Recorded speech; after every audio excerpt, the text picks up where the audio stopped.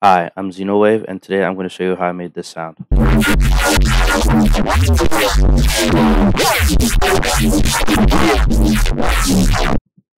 Okay, so in the unison section, we have unison order of 9, and unison oscillators only turned on.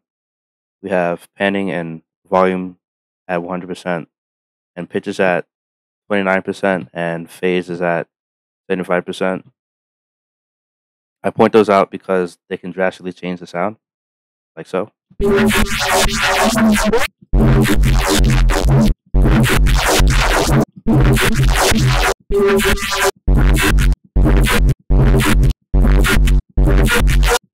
So on and so forth.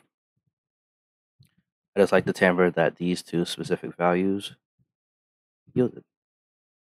Okay, operator 1, just a sine wave. Operator 2 is a detuned square wave that has been converted to sine harmonics, a little bit of tension, with the fundamental removed, and randomized phases. Operator 3 is the same thing, just detuned in the other way, other direction, and a little bit more tension. Operator 4 is a detuned sine wave that is made to rub against operator 1 so that that classic Reese effect can occur. So that's a different filter. Let me find the right filter set. Yeah. Okay, yeah.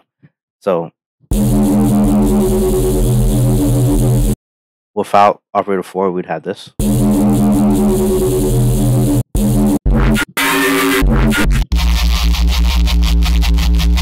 Like that. If I take it off.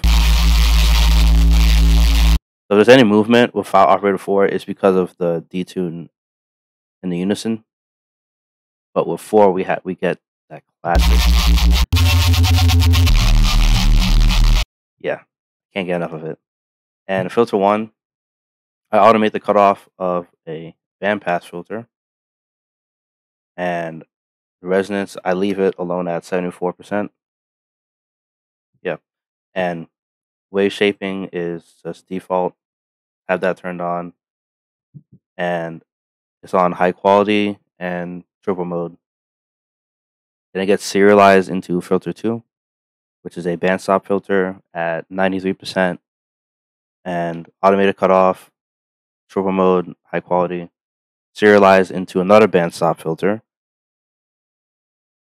And that's at alternate dual / quad mode with high quality, automated cutoff, same resonance value, and wave shaper on with this graph.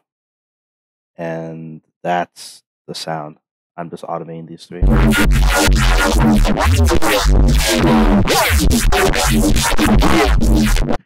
And I like it. So if you have any questions, just let me know in the comments. And that's it. Thank you. Bye bye.